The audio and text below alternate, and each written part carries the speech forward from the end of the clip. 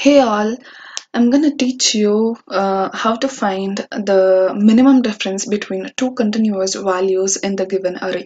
So still now I have discussed more about how to get the element by giving an index position as an input from the console, and how to get back the index position by giving the element as an input from the console, and how to find the second largest element, arranging the elements in ascending order, descending order, and finding the duplicates by using simple method, and finding the duplicates by using a collection method, and many more. And I will be discussing more and more.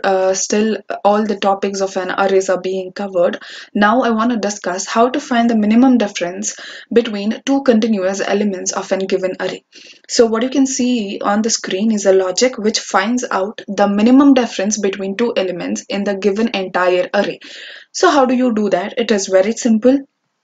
I'm gonna code in front of you, and I'll make sure I'll explain each and every logic.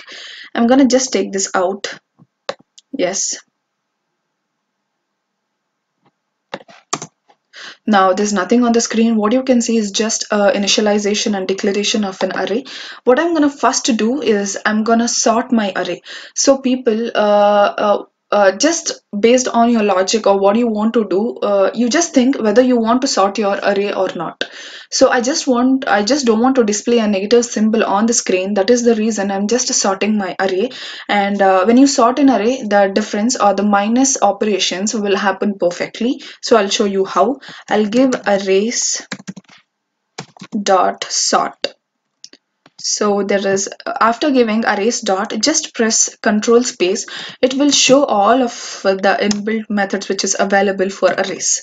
So when you sort, what you get back is, you will get back 2 comma 4 comma 5 comma 9.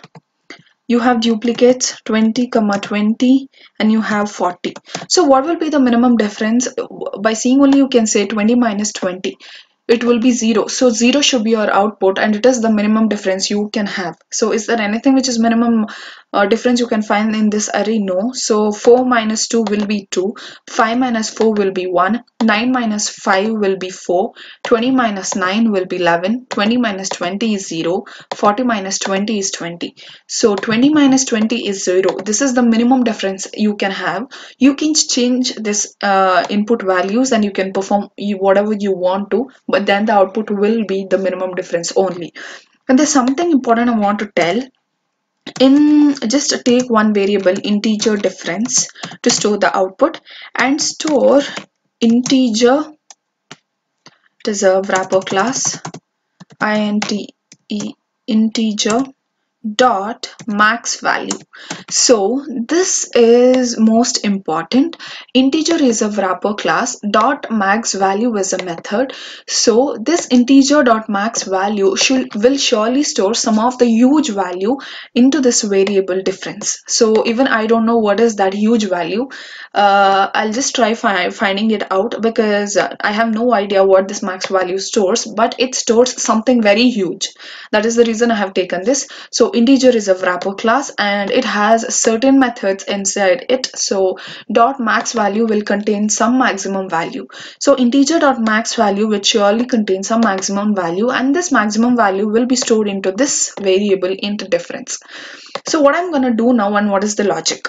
I'm just iterating a for loop to get an array individual elements less than a dot, it is less than a dot length, yes, and minus 1, because I'm gonna do index wise comparison, so I'm supposed to give minus 1. If you don't know why I have given this minus 1, please do watch my previous videos. I've explained you properly why have I taken this a dot length minus 1. And the logic is, if a of I plus 1 minus a of I is less than the difference, okay, then please store that value, that is a of I plus 1 minus a of I.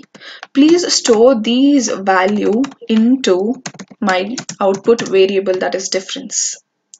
And finally, after the for loop, I'm gonna print my difference, that is diff.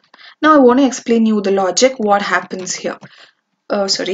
What happens here, that is, first when the a of I plus 1, and I'm comparing the first, and I'm moving this way in the opposite way, not this way. I'm just not moving 2 4 5 9 20. I'm moving in the ulta way. So that is, when a for loop iterates for the first time, it minuses 4 with the 2. So 4 minus 2. Again, it minuses 5 minus 4. Again, it does 9 minus 4. It does 20 minus 9. And again, it does 20 minus 20. So 20 minus 20. Again, it does 40 minus 20. So the most minimum difference is 20 minus 20. So what it does, if a of I plus 1 minus a of I, a plus I minus 1 is 4. If 4 minus 1, 4 minus 2 is 2. If 2 is less than the difference, so I have already told you difference will store something really big. So 2 is obviously less than the difference. So this 2 value will be stored into difference. So you understood, right? Again, the loop iterates for the second time. The 5 will be compared with 4. That is 5 minus 4. So what is 5 minus 4? It will be 1. And difference will have a value 2. So 1 is less than 2, right? So since 1 is less than 2, the 1 value will be stored into difference now. Again, the loop iterates for the second time. It will minus 9 and 5. So 9 minus 5, what is it? 4. So is 4 less than 1? No, so it never enters into the loop. Next, it never enters into the if condition. Again, it goes out of the loop, and I increments. It does 20 minus 9, that is 11. So 11 minus 2, is 11 less than 2? No, so it never enters into the loop. It comes out of the if condition, and again I increments. Again it says 20 minus 20.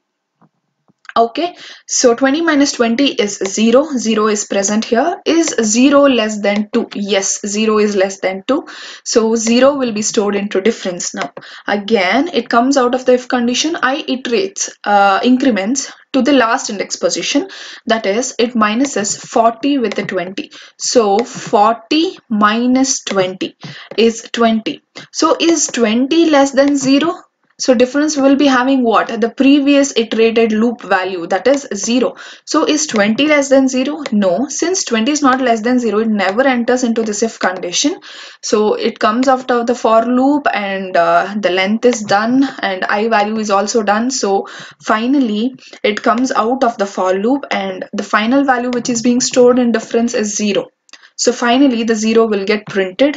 So I'll just save and run this program. What you can see is 0, right? So people, this is this simpler. So just try giving some work to your brain, and whatever, never, when you get stuck, never ever try and go somewhere and search for things, because at that time you become dependent and you keep searching. So at least fine, if you get stuck, try. Okay, keep trying until and unless you get it. But when you go and search in some other websites or pages, you will get the solution, and you'll just do copy paste. So what did you learn? Nothing. So but when you try giving work to your brain, you can surely build a logic. That is what I did, and I'm sharing what I did. So please give a work to your brain, and please keep trying instead visiting some other websites and searching for the solution. Please do it for yourself. I mean, please give some work and do it. Don't leave it until and unless you get it. Understood? So I hope you people understood this thing, that is how to find the minimum difference. And please do watch my next videos as well. I'll be discussing how to find the maximum difference, maximum value between two continuous elements also. Yes, so if you like this video, please do subscribe, share, and tell your friends what did you learn today, right? So I hope you enjoyed this video. Thanks for watching.